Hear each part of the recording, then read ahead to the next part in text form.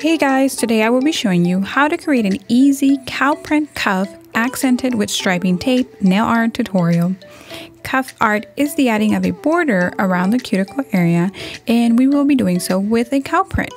Now, many of you are familiar already with the use of striping tape, and I do have a video helping you troubleshoot in case you are having problems having it stay down and last. For this tutorial, I will be stretching the striping tape to further accent the nail cuff, so make sure to stick to the end to learn how to exactly stretch and curve your striping tape. Let's get started. Alright, so for the cow print, you are going to need two colors, obviously, white and black. And you'll need your darkest black and your whitest white. You'll also need an extra small liner brush. I'm using this one here by Leaf Gel Premium. So let's begin. We are going to start by drawing the cuff, and the base of that will be a white base, obviously. So again, your strongest white you want to use so that it stands out. Grab a little bit of product on your tiny liner brush, and you want a tiny liner because it's going to be the firmest. If you do a long liner, that long liner might bend a little too much, and for this nail art technique you do need precision, and that extra small liner brush will give you just that. Now, if you're using Japanese gel nail products, you'll notice that you'll probably get away with just doing one coat of this white. If you have something that is not as fully pigmented as a Japanese gel nail color, then go ahead and apply the white 2 times. Take your time. Remember, if you make mistakes, you can always wipe them clean before you cure them.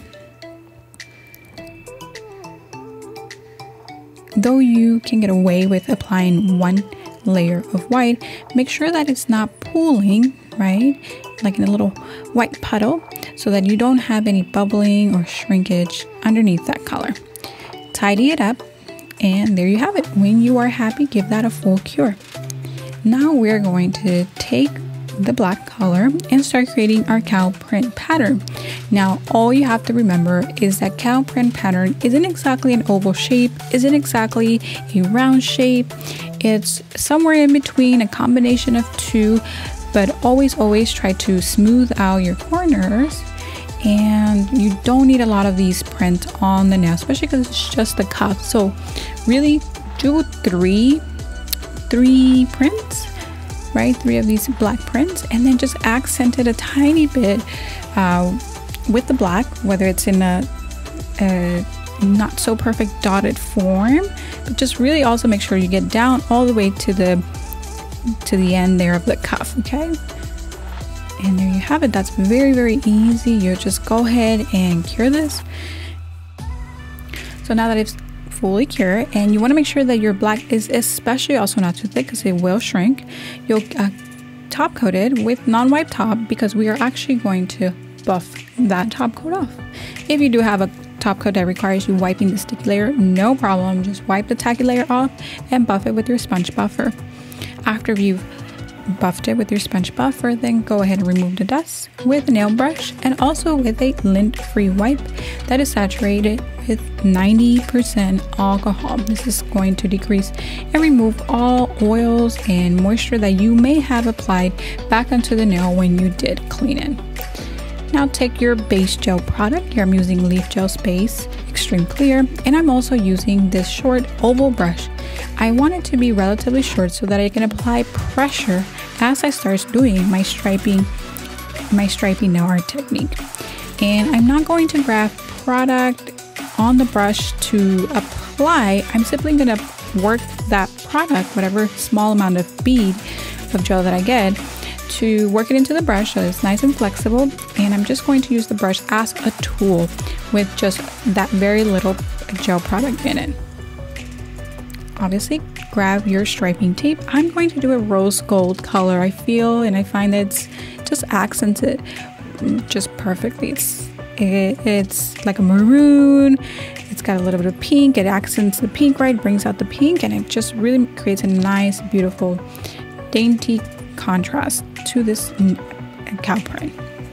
So give yourself a little bit of an extra amount of tape there to be able to hold, and then you start stretching it. And as you're stretching it, you are also pulling it down and taping it down onto the matted surface of your nail.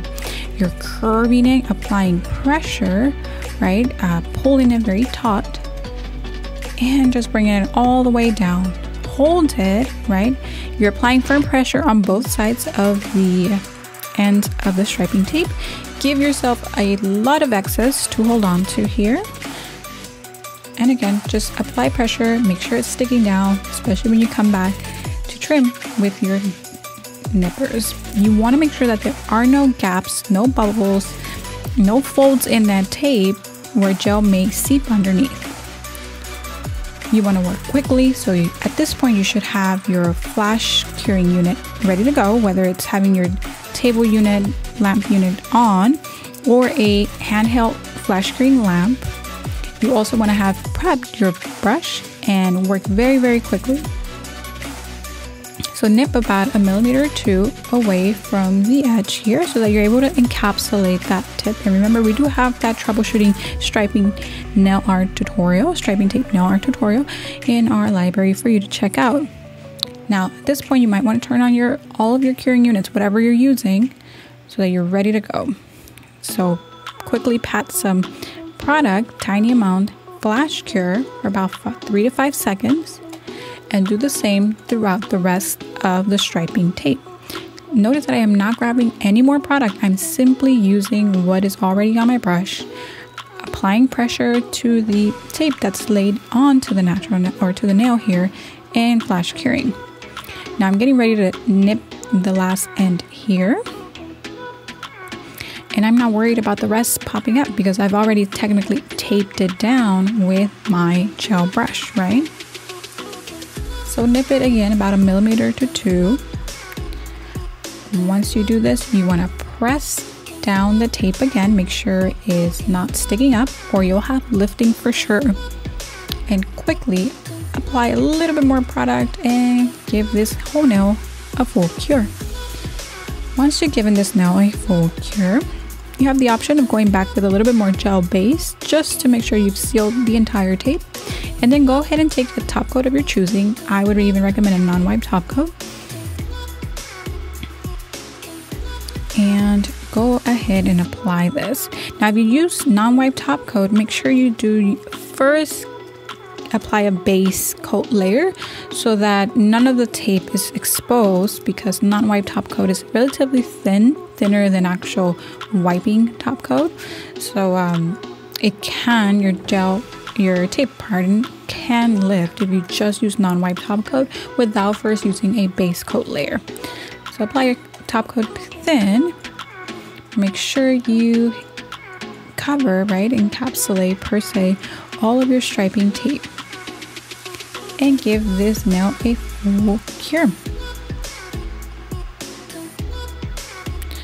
And there you have it, cow cuff with striping tape nail art. Easy, right?